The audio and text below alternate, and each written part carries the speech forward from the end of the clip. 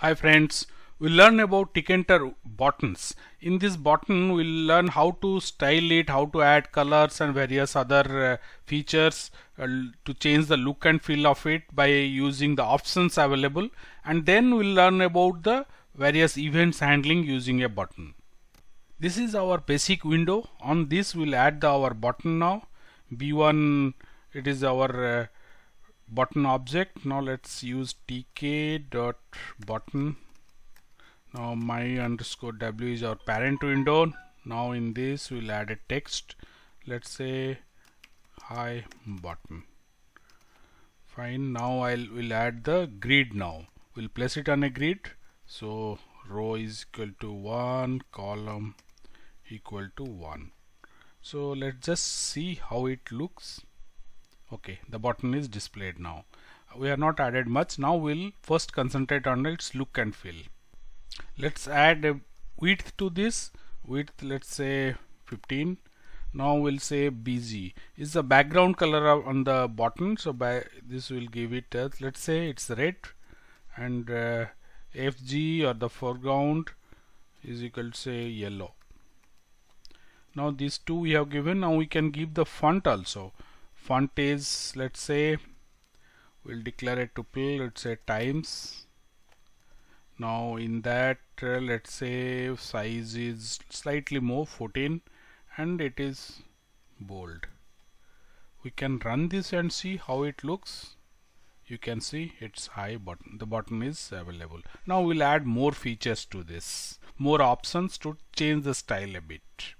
We'll add border width to this. We can call it border width, or in short we'll call it BD. BD equal to, let's say, 3. Then design of the border is we can add another option, that is relief. Relief will say, let's say it can take for 6 values: raised, sunken, flat, wreath, solid, groove. So let's say raised. There is one more option which say overrelief. Overrelief means what should be the border when mouse is over the button. So that will say, let's say sunken. So this combination, let's see how it looks. You can see the border is raised. Now once I bringing the mouse over it, the border was the border, how it changes. So that is what will be sunken. We can change it to, let's say, groove. Let's run this again. Now was the border, it is changed. So you can experiment with this 6 different values of the border, and you can set the value for over relief and relief. Now next we'll move to the cursor. Cursor is what should be the cursor shape once the mouse is over the button. So let's say it is cross. How it looks, sorry, I just pressed it again. It is minimized. Yeah, it is moment I am bringing it over it, you can see my cursor shape.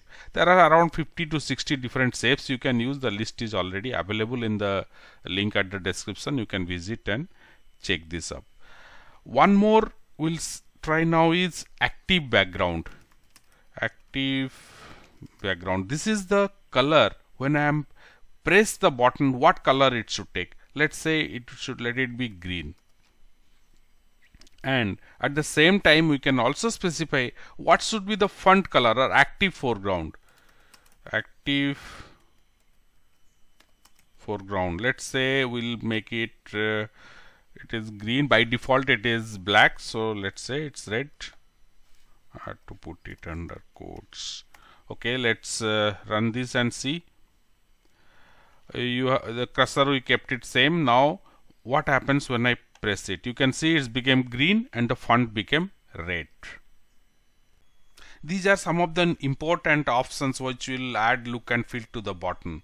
Now next I will learn two important options for us. One is state. We can say disabled. So this, once I give this value, what will happen to the button? The button is disabled now. Its functionality is gone, so we can't do anything on this.